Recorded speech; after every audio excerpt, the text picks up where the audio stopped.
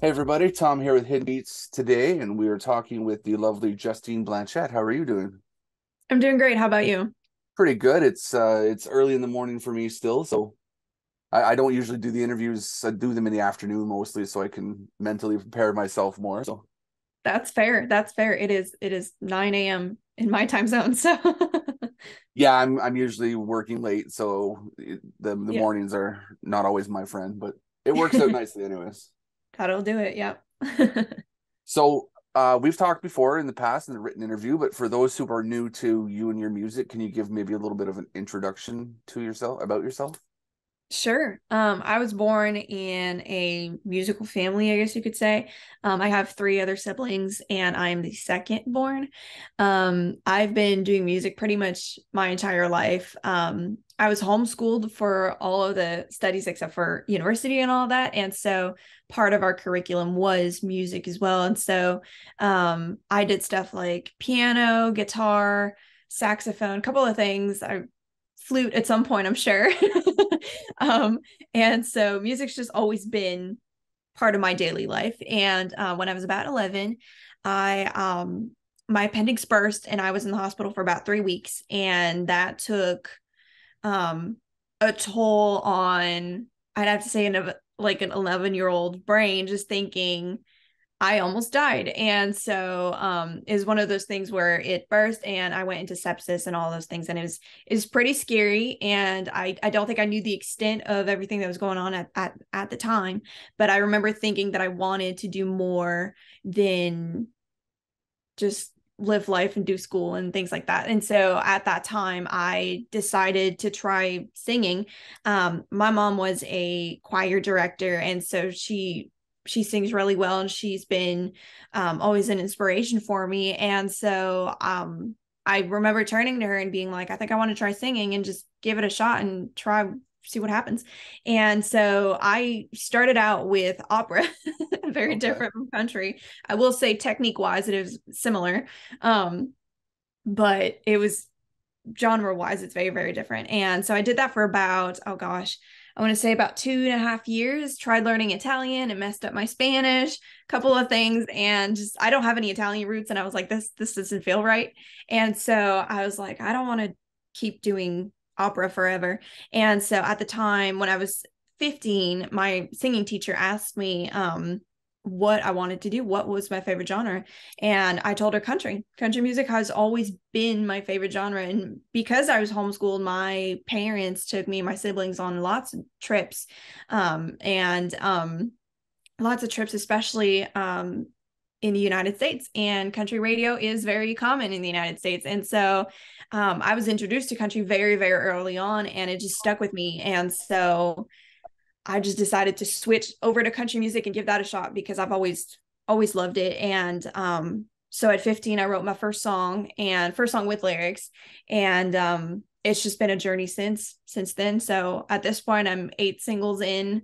Actually, no, 10 singles now, and there's a debut EP coming out next month, and it's a wild ride. hmm Do you remember like a song or an album that you heard that was like, wow, this is the reason I'm going into country? Oh goodness. I don't think so. I think it's very much kind of like a culmination of a lot of things that just so many songs, so many. And I think the main thing that made me want to go for country music is the lyrics and how down to earth it is. And that's so close to my personality, how I present myself. And I can't stand to present myself as anything but myself. Mhm. And so that's what country music looks like to me. And Okay. it's storytelling, and that's what I wanted to do, share my story, share other people's stories, and get to do that through songwriting. So that's what it is, really. Yeah, country music definitely is all about stories, that's for sure. Yeah. Mm-hmm.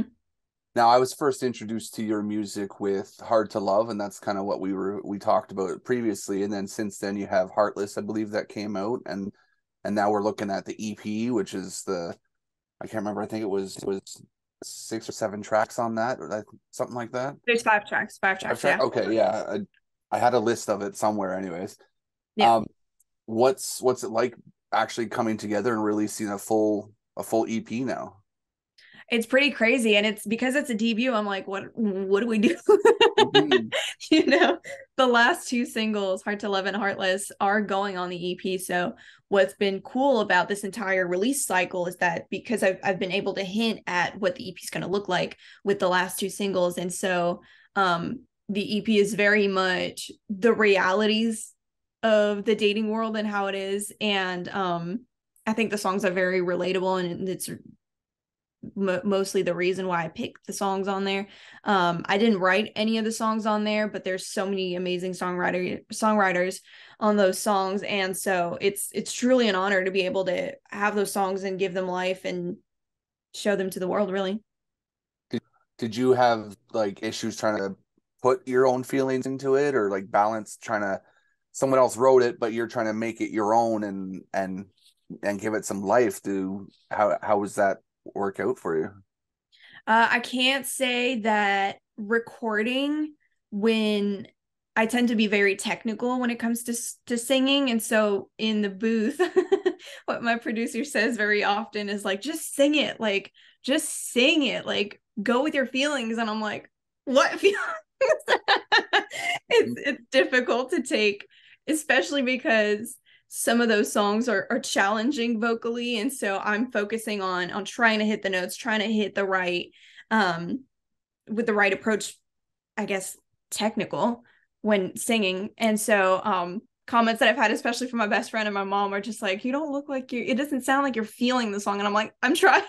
I'm really, really trying.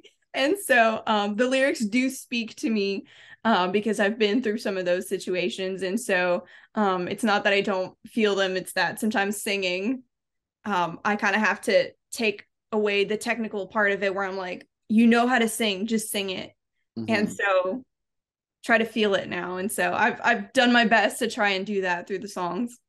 Well, I mean, I listened to a few of them, and it definitely, I can feel you in the song. Like I listened to how you sound as a musician, and Mhm. I feel you in it. So it seems like it worked out Great. pretty well. Amazing. Thank Hmm. you. What was there? Do you have like a favorite track? I know everyone doesn't want to always put favorites out there, their favorite Mhm. child or anything like that. But was there one of Yeah. these that was your favorite to put Oh together? gosh. I feel like it changes throughout. It's kind of like the next one coming out is my favorite, but the last one also was, it's kind of like, and also because I've heard the song so many times at this point that I'm just like, I really don't know. Hmm. Heartless, I have to say, which is the last release, was really one of my favorites of them all, just because I was like, it's so different. It has an extra little flavor in it that we don't really hear on the country music market as much.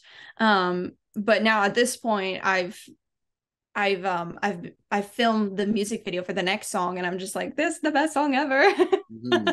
So that's what I mean. It kind of changes along as it goes. But yeah, I think at this point I can't say that the next song um that will sort of be the what do you call it? Like the feature track on that EP is, I'd have to say, is one of my favorites, really. Okay. I'm looking forward to all the releases as they come out for sure. Yeah, me too. It's gonna be exciting.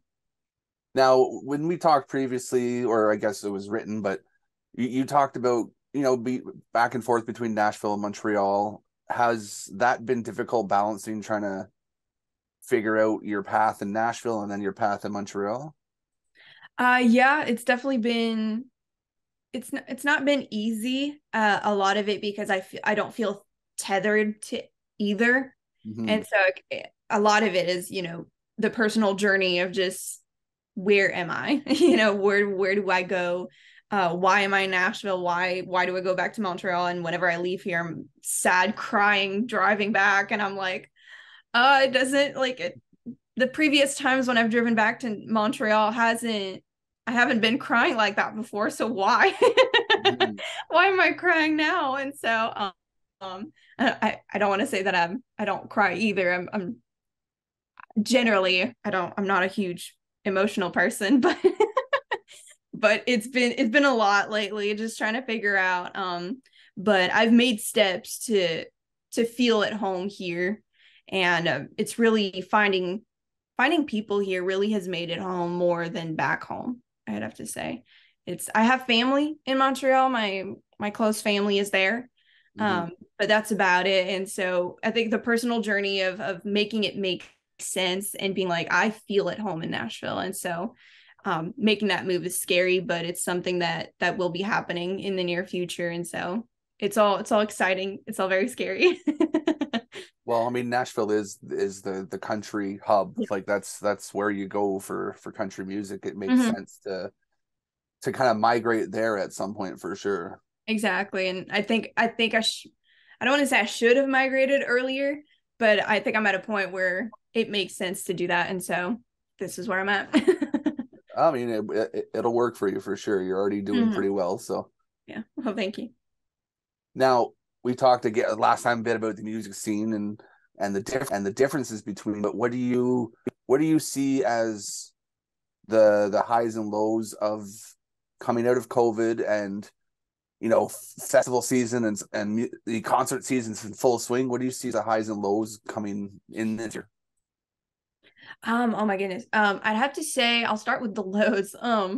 The lows can be that because things stopped during COVID, especially back in Quebec, where for full 2 years, like 2 summers, things kind of were weird. And so editions and programming has shifted. And so it's difficult to get in there and just be like, I'm still here. Like I want to perform. Are there any spots? Mm-hmm. So that's been very difficult to get anything really.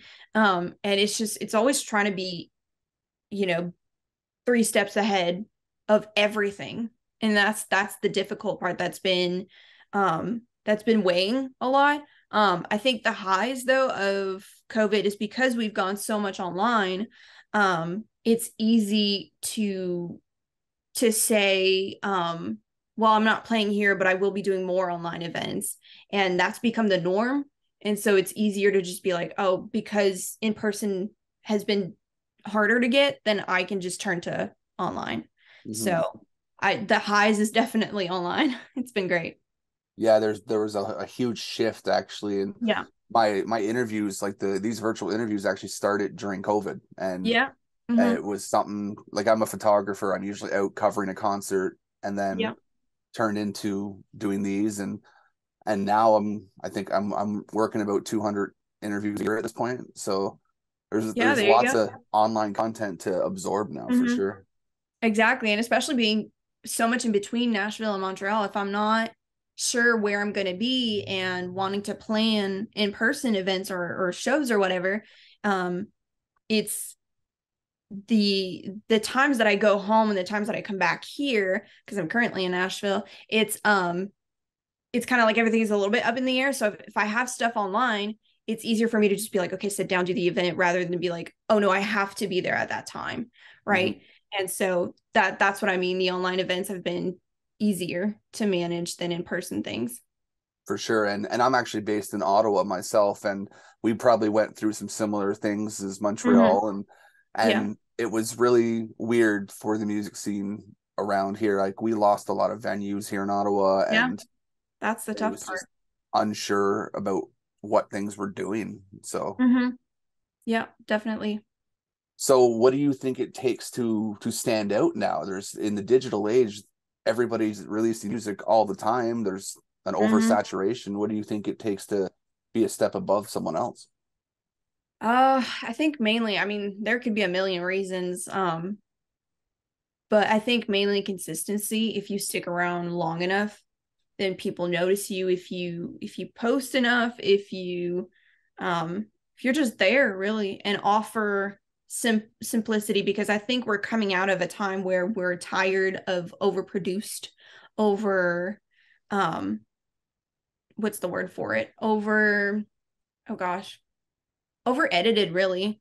That's Mm-hmm. what it is, where it's kind of like social media, we know how faked things can be on social media. And so I think coming in at an angle of authenticity, that's what makes it, that's when people connect. They don't connect with an Instagram handle, they connect with a person. And Yeah, that's what I think that's the most important. definitely. And I've experienced a lot of that. So I also do like song reviews, things like that, and you can you can tell when someone's being authentic in a song versus just producing a piece and throwing it out there and then waiting for the next Mhm. one to come out. It's weird to see because I'm kind of in that age range where I had the old school music scene where you're selling CDs and things like that, and now Yeah. everything's just digital, digital, digital all the time. Yeah. Mm-hmm. And we're kind of coming back into that, which is kind of funny because CDs aren't selling as much, but things like vinyls now, I'm just Hmm. like, those are so expensive to make. Like, like Yeah. where do I draw the line of it's an investment versus I'm wasting my money on this? And that's so hard as an independent artist. Yeah, I would imagine so. Vinyls, yeah, they are. That's an interesting one coming back too, because Mm-hmm. there's all of a sudden this influx of new equipment coming out, but then it's like it still costs money to make all these things and putting Yeah, it a out lot there. of money. Hmm. Yeah. Is there stuff you do to keep yourself grounded? There's a lot of movement and everything in the music world. Do you keep yourself grounded outside of that and try to center yourself regularly? Definitely. I think having a social circle that doesn't involve people in the music industry kind of keeps me I'm able to have perspective from outside the country music industry. Even though I love it, it's amazing. I think the people in it are great people. I think it's closer to my identity to be able to make that just to detach a little bit and not always because if I don't know, like I feel like if you're in the country music industry, you tend to want to so fiercely be in competition with all the artists around you that it makes, depending on the personality, and I'm not saying that's everybody, but it kind of makes you want to work so hard that you lose parts of yourself in that, if that makes sense. And Hmm. so keeping some kind of anchor outside of it and remembering that yes, you might be in competition with people around you, but it's also a community. Yeah. And so I think remembering that it's everybody's just doing their best. And that's what it is. And again, realities of social media might make you think that someone's, oh my goodness, they're doing so great, but they might be struggling really badly to keep up with that success. And Mhm. so that's really, really important. That perspective is going to keep you grounded for sure. I think it's not even necessarily, well, the way I look at it, it's not necessarily that you want to be in competition with them. You just Mm-hmm. have to be because Sometimes, there's yeah, so much out there. absolutely. Hmm. Well, I mean, speaking of the community, then, is there any artists out there that you think people should be watching a little bit more? Kind of give a shout out to some of them. Oh, absolutely. I've been surrounded by some amazing people around here. Oh my goodness, there's so many. I'd have to say Leanne Pearson. Um, she is originally, I believe, I don't want to say something wrong, but I believe from Manitoba, and so she has been an incredible resource and friend for me, and she has some great stuff, some great music out right now, and yeah, just I think that's the main one. She's been incredible, really, as a Oh, friend that's here. awesome. I always like to get more of who people are listening to because there's so many artists and musics and songs out there. It's Mhm. hard to catch them all. Oh, absolutely. There's so many. It's crazy. It's hard to keep up. Hmm. Now, if someone's new to your music, is there a song you think that would be the perfect introduction for them, or do you think just listen to the EP from front to back and you'll get a story of who you are? Oh man. I think it's hard to say because I think to get a real sense you have to listen to things I've written and I think my first I guess success or milestone success was my first song out on country radio. And this was back in oh my gosh 2019 I think. So it's been a while and it's the song Strong. That one really kind of a put me on the map and made me realize oh there's success is possible I guess and those happen in little steps and it's the song that's close to me as in it's real, it's something that I wrote after coming out of a situation and it makes the most sense to me and so listening to that then the rest kind of makes sense if that makes sense. Mhm. um but as far as on the EP, oh my word, all of it kind of comes together to make me, if that makes sense. Okay. I can't say that one song is gonna tell you everything about me, but all of them together write a little bit of a story, and all of these experiences make up life, really. That's what it is. No, I like that. Are you someone who would rather hear a single from someone on a regular basis, or do you like to hear a whole album or a whole EP and absorb that whole piece of content all at once? I think I love singles, but I think it's curious how when an artist comes out with an EP or an album or anything like that, I think it's interesting to see why and how they put those songs, like the order of the songs. I'm like, what's the reasoning behind the order for me? I think Mm-hmm. maybe coming as an artist, that's the things that I wonder about. But I think I enjoy more the fact that all of these songs tell a story, and it's not just one song, and all of them kind of tell one big story. I think that's the Yeah. best part. I would imagine putting together, like when you were putting together yours, you Mhm. probably had to, okay, what's going to come first, and then how is it Yeah. going to play off of this? Like Mhm. that on its own is its own project, really. Yeah, and I was actually not sure the list, how to put them, how to order those songs for a little minute, and I figured it was just going to come to me at some point. Hmm. And it did actually, because my graphic designer for the cover art came up with this really fun tagline, and I was like, there it is. There's the order of my songs. I love it. Like, it's, I'm not even going to question it. This is great. So it did just come to me like that. It was interesting. It's nice. It's nice when things are a little bit smooth like that, I guess, Yeah. instead of giving you a Yeah, headache about it. exactly. I agree. Is there, for you personally, is there like an idea? I hit this mark and I've made it. Like, what's your I made it moment? Oh my word. I feel like the more you go, the more you have those I made it moments. And so moments that, say, 3 years ago, I was like, that's it, I made it. Like, now I'm like, no, you did not, but you thought so. And that's great for you, for past me. But and so I think lately, in the last, oh my goodness, in the last 2 years, my I made it moment has been just being in Nashville, just Okay. being around people and networking, and making more connections through one person, and then another, and then another, and I'm like, I feel like I'm making it slowly, if that makes sense.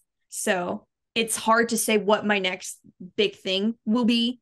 I think I've got objectives, I've got things I would want to happen as far as the EP goes, and so it's important to stay realistic with how everything unravels and all of that. And so that's important to keep in mind. So yeah, it's definitely putting a song out on radio, making it, to Sirius XM. All those little things are little wins to the end goal, if that makes sense. No, that definitely does make sense for sure. Now, I always want to know is what do you hope someone takes away from your music?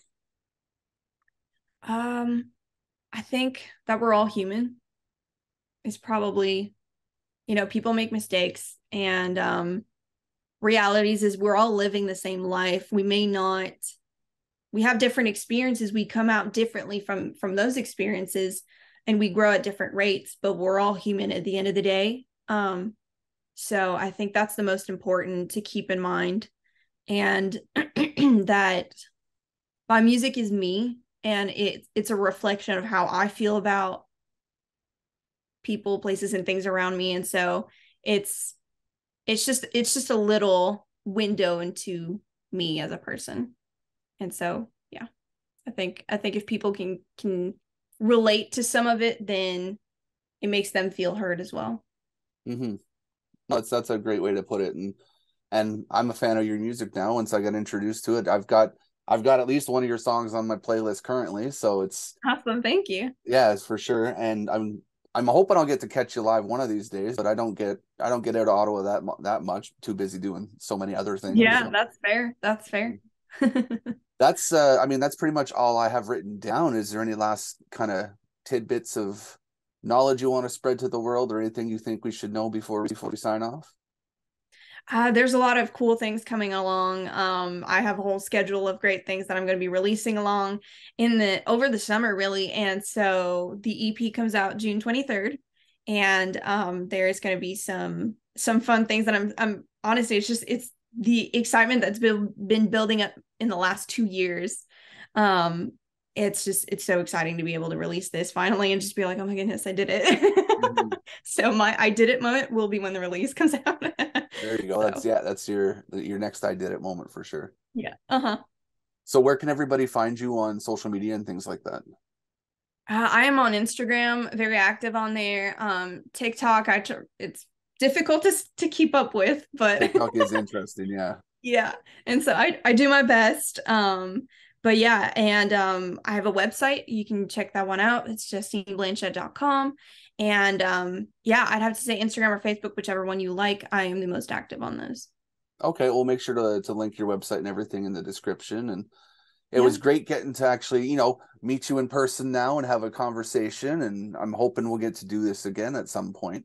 absolutely. Thank you so much. And feel free to send things over if you want me to share it across my platforms. And I'm definitely open to do that for sure. Absolutely. I really appreciate it. hmm Well, we'll sign off here. I won't keep you because it's still a nice day out and there's lots of things to do. And enjoy the rest of your day and we'll stay in touch. Thank you. You too. All right. You have a good one. All right. Bye bye.